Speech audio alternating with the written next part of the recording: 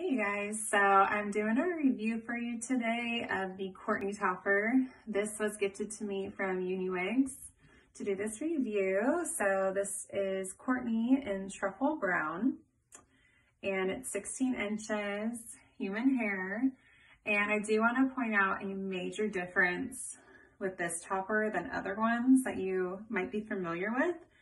It is a middle part topper, and as you can see, you cannot move the part.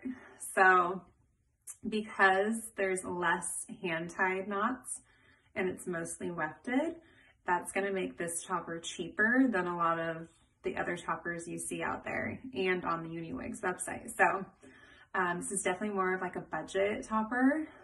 So definitely check it out if you're looking for something that's human hair but more affordable. So it's a 7.5 by 8 cup.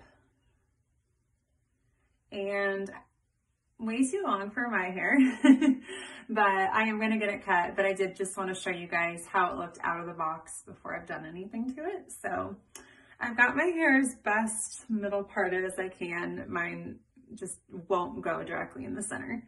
This is the best I could do. So I'll put it on for you.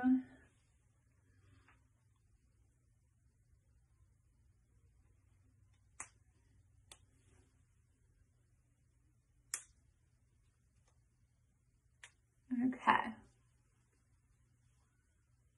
So I really like it. I think that once I've got it cut more closer to my own hair length, it might be one of my favorite toppers.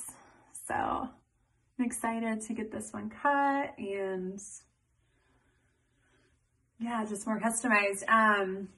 As you can tell, like on the ends, it's definitely a lighter density. Which I like. When I pull it back into a ponytail, you know, it just seems like a really natural ponytail and not too thick. So I really like that. Hair's really soft. And yeah, it's a mono part, and just the main thing you gotta just remember if you decide to purchase this one is no moving the part. So you could always, like, I do this a lot where I just kind of adjust the topper over a little bit and I don't move the part. So you absolutely could still do a side part and just have it trimmed that way. So we'll take this over now into the light so you can get a better idea of the color.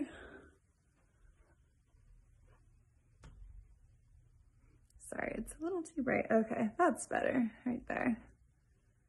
So you can see it really good. But yeah, that's about it for now. And I will get this customized and probably throw up a YouTube review eventually. But yeah, this is Courtney in truffle brown.